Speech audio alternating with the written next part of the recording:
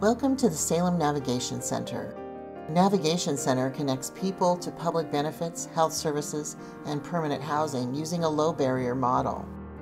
Salem's Navigation Center will work in partnership with the Mid-Willamette Valley Community Action Agency.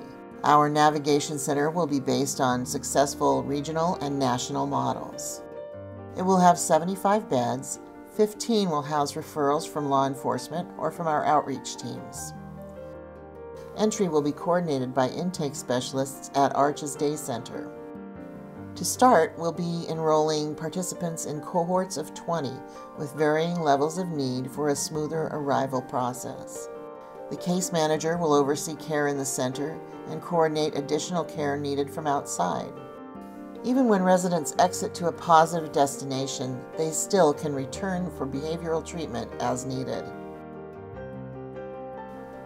We'll start our tour here in the lobby where people are greeted and checked in.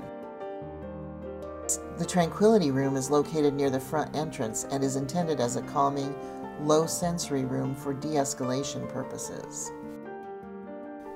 When people first come to the center, their belongings are heated in a sauna room that kills bedbugs, fleas, lice, and other insects. The center's facilities provide places to work on things like job search and behavioral therapy, as well as places to relax, socialize, and build their interpersonal skills. The caseworkers join in and help oversee and guide this process.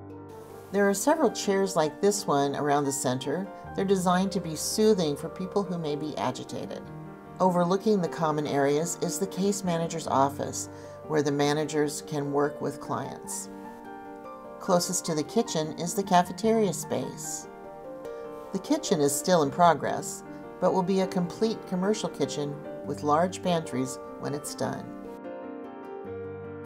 Showers and bathrooms include individual, gender-neutral bathrooms, as well as separate men's and women's group facilities, where individual shower rooms have locking doors and some also have toilets.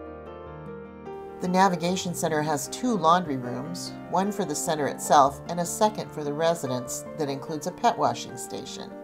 Outdoor pet and smoking areas are important facilities as the Navigation Center works to limit barriers to entry. Most of the residents will sleep in the main dormitory, where the sturdy beds are also bug resistant. Each bed will include up to 4 locking boxes for underbed storage. Some people who have medical needs for a quieter location will sleep in a smaller side room with fewer sleepers.